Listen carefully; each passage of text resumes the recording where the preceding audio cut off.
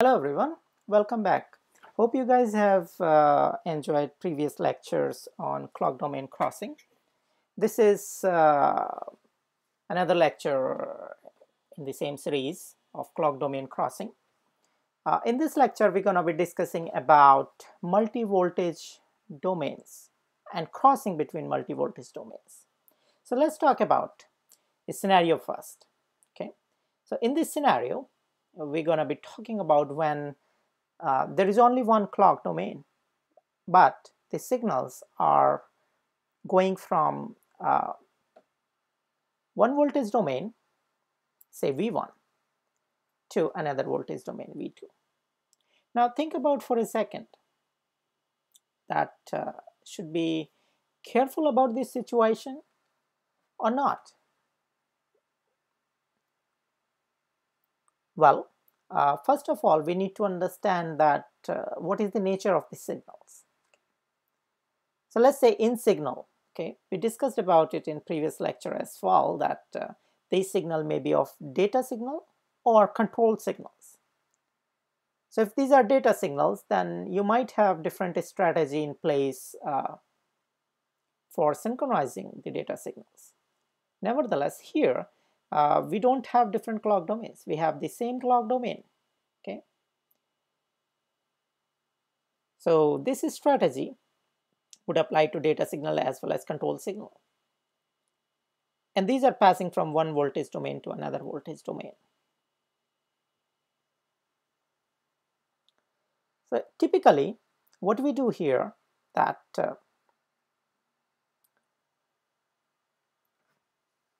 a power control logic, okay, in whole chip, in a chip, there is a power control logic whose responsibility is to maintain the power or control the power by switching on and off different portions of the chip dynamically.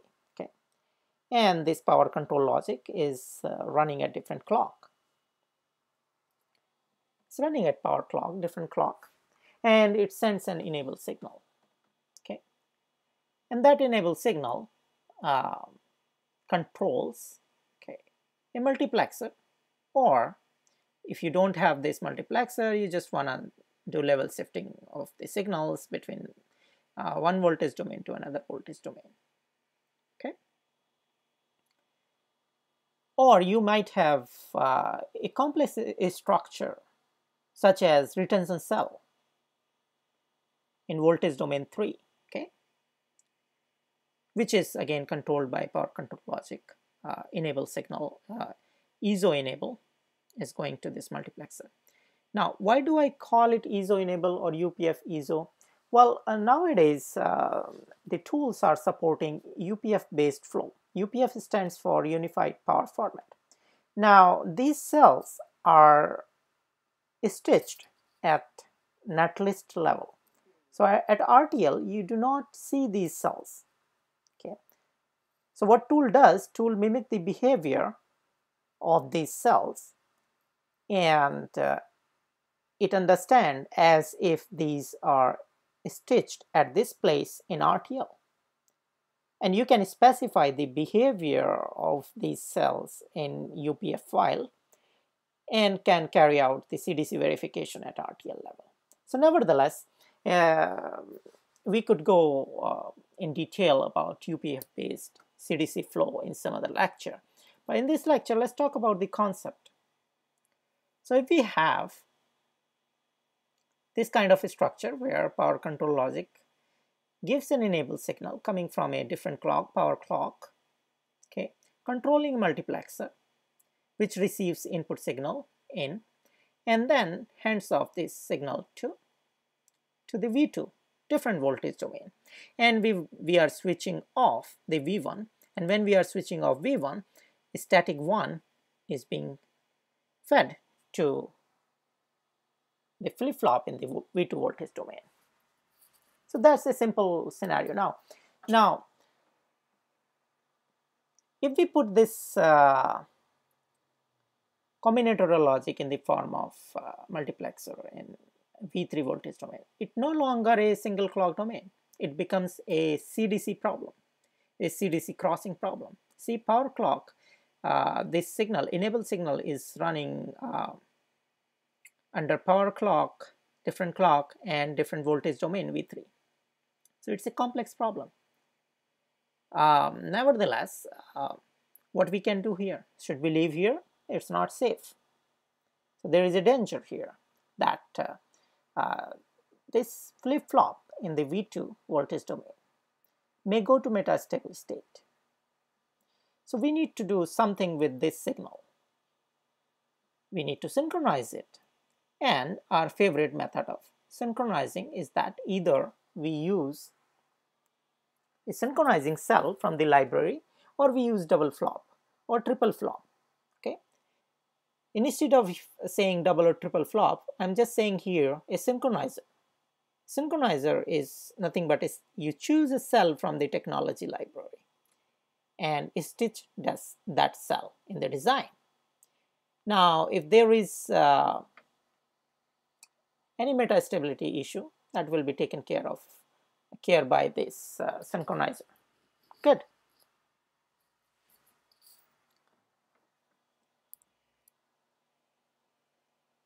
Now, another important thing here is that this enable signal. So this enable signal becomes a static. Okay. So we can define it's a stable signal. I shouldn't say static, it's a stable signal. A fairly stable signal. Power clock is running at a lower frequency, so it becomes quite a bit stable signal as compared to the clock one. So we are safe here. One is again tied to the VDD, a stable signal. So we are now safe. So this is sort of a way we can do that when we have signals in the same clock domain going from one voltage level to another voltage level. Same strategy will apply to if we have say retention flop in voltage domain V3. Similar strategy for synchronizing the signal. So we can't actually ignore these signals. So all these signal crossings, okay, between different voltage islands, these need to be synchronized. Now let's talk about another scenario. In this scenario, we have, as usual, the signal is going from clock domain 1 to clock domain 2. And we are properly synchronizing it. However, as soon as we say that, okay, this portion, TX clock domain, is running at different voltage, and RX clock is running at, RX clock domain signals are running at different voltage. Okay, now things become complex, quite a bit complex. We need to pay quite a bit attention to it. We just can't simply ignore it, otherwise we will end up in problems. So now let's first talk about what is the nature of this signal. So the signal in here, we're talking about here the control signal.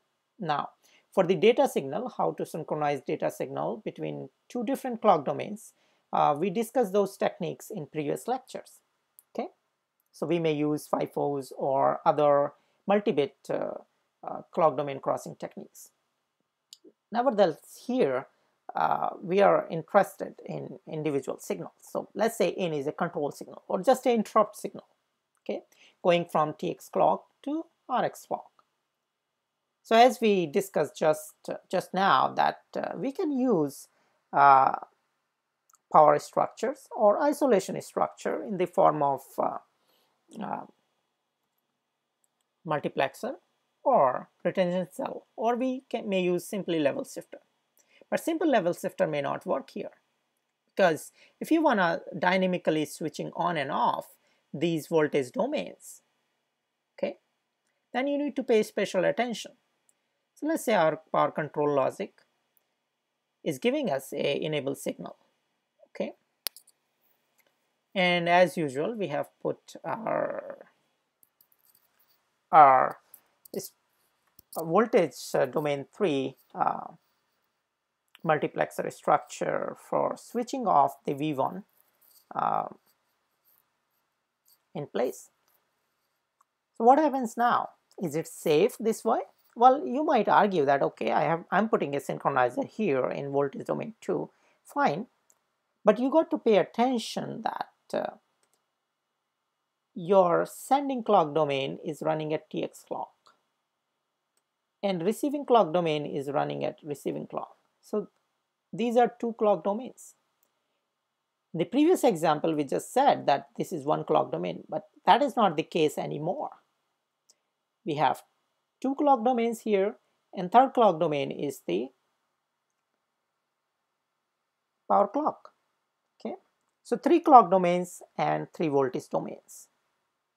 Okay, so what if we make our life a bit easier and convert this problem to a single clock domain? Okay, single clock domain and multiple voltage domain problem. How we can do that? Well, what if we synchronize, okay, this in signal in the sending or source voltage domain with respect to Rx clock and then pass this signal to our multiplexer? Okay, we are safe now. Essentially, this becomes the same problem like what we discussed just now, that this signal here and here, these are now belong to the same clock domain, Rx clock, because we have put a synchronizer here. It's just the voltage domains are changing. Okay, so having this one synchronizer here will work. Good.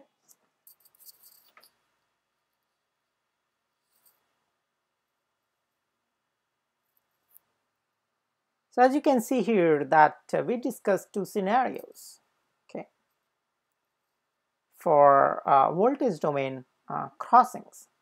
These are important technical points one needs to pay attention.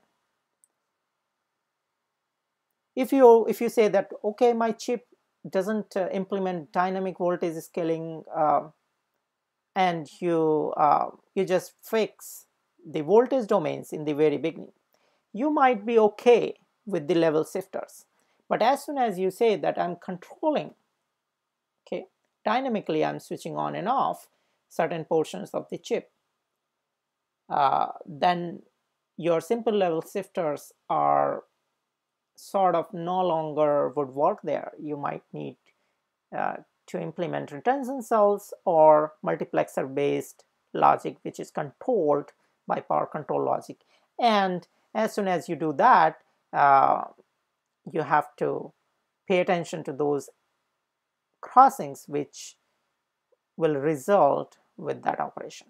Okay, all right guys, thank you very much for watching lectures on LEPROF channel. Thank you for your comments. Thank you for subscribing. And those who have not subscribed, please do subscribe. We appreciate your feedback and support.